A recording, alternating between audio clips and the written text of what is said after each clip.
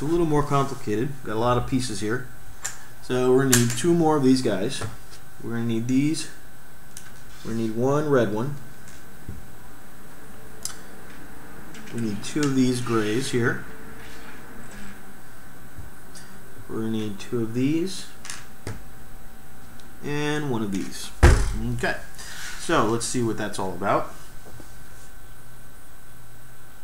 So it looks like we're going to be putting something here on this one. So basically step 1. Step 1 is we're going to feed. Let's see how this is going to work. Let's put that there. Okay, so we're going to feed one of these in here. Now it doesn't look like we're going to feed it in all the way because in step 2, so basically this is going to slide in there like so, and it's going to form some kind of a joint.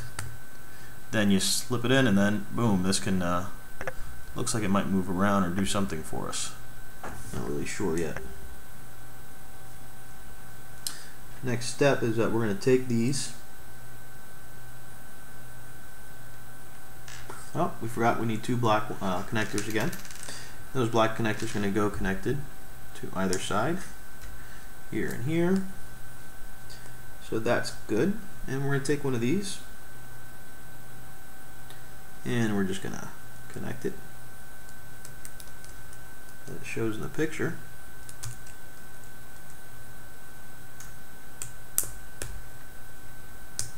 Like so.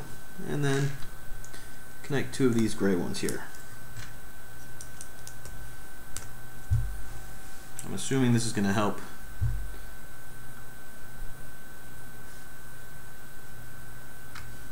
Let's see.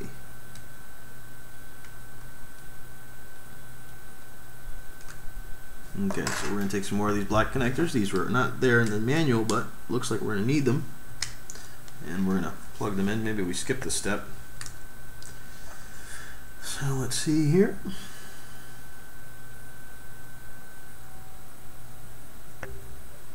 Okay, so this is going to go plugged in just like so.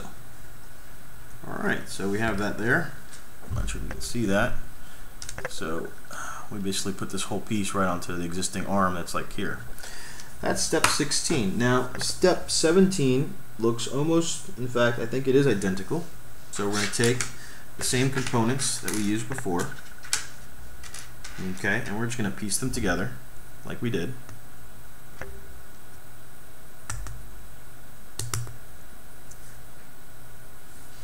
This time you have to do it in reverse so that it can be mounted on the other side. So let's see here. So we have this. We're going to have to mount these here and here. Then these will be mounted in like so.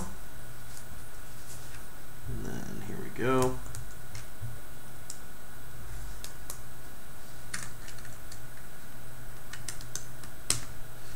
Alright, there we have that. Okay, that's step 17. Now step 18. We actually get to take the microcontroller out for the first time.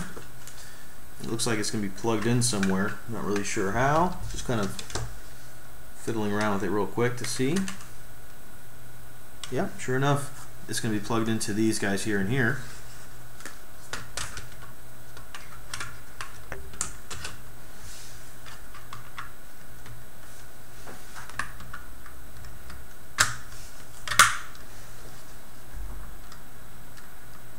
Okay, so we've plugged that in.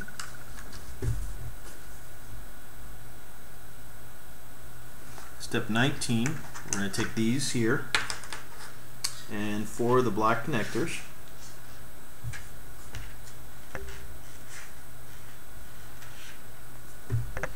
And then this is going to plug in on either side, here and here.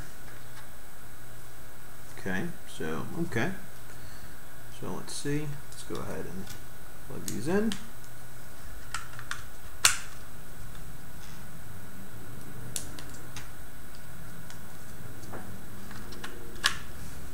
Okay, looks like that's more for aesthetics than anything else, so it's not really required.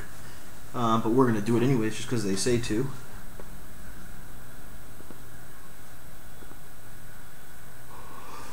Okay, and then our last step, step 20. I just want to make a little note here. We have some leftover parts. Doesn't look like we needed them for anything, so I'm going to put them away. That's typical of most kits, so I wouldn't worry too much. So our next step will be, let's take some of those cables that we took out earlier. Where do we put those cables?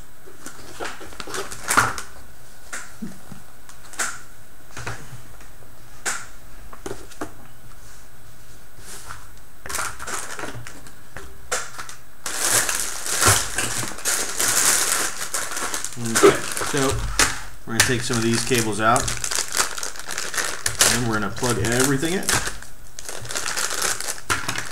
This is by far one of the quickest and easiest kits to put together. If you've noticed, we have not used one tool.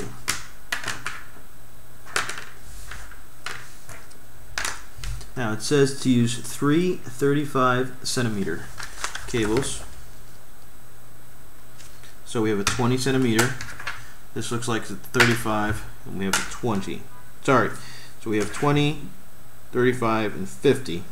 So this looks like 50, 35, and possibly 20. So it says to take out those 3. So we only have 3 of those. Let's see, I'm not really sure. So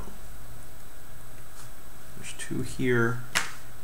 There's 4 here. Let's check the back again. So 2, 4, and 1. So 2 will be 20. Will be 50 centimeters. So 4 of these. Okay. So we're gonna use these here.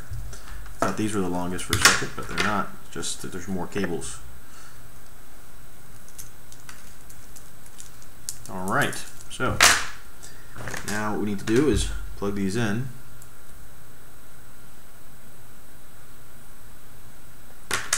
Now in the picture, it's color-coded them: green, blue, and red. So let's see here. So this one here, let's see what green is. So green, basically they've labeled this green and this is green here. So what we're going to do is we're going to plug it in.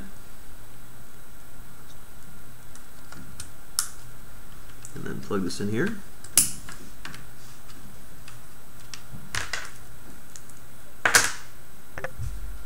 The red goes to the other one here.